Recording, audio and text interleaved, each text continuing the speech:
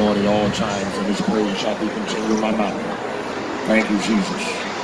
God, we thank you, Lord, for waking us up this morning. Hallelujah. God bless you, my sister. Amen. Thank you, my sister. I appreciate that. Amen. Thank you for your encouragement. Amen. That's beautiful. Somebody wants to hear the word of God. The Bible said heaven and earth will pass away, but God's word is going to live forever. God, thank you, Lord, for waking us up this morning.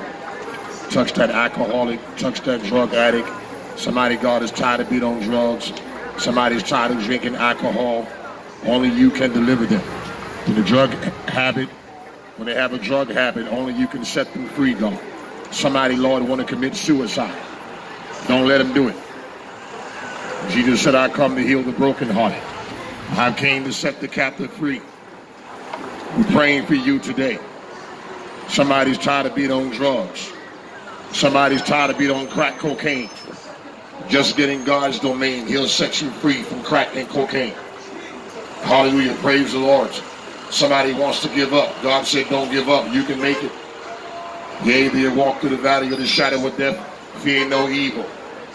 If you got God in your life, you ain't got to fear no evil. And when you cannot fight your own battles, God will fight your battles when you cannot fight your own battles. He's a battle axe in the time of trouble. Jesus Christ is a bridge over troubled waters. Hallelujah. Praise the Lord. He's a shelter in the time of the storm. And when you ain't got no money, you got no food on your table, when you put God first, God will supply your every need. But he said, seek ye first the kingdom of God and all his righteousness, then all these things shall be added unto you. When you put God above money, he'll bless you with money. But don't put money above God. Because Jesus said heaven and earth will pass away, but my word is going to live forever. We need money, but don't worship money. The Bible said in the book of 1 Timothy chapter 6, verse number 10, that the love of money is the root of all evil. The Bible did not say that money is evil. It said the love of it. Don't worship it. Don't make money your gods, but make God your gods. Hallelujah. Because he's the one that we all going to stand before. He's the one that's going to judge you and me. Hallelujah. God is judging me right now.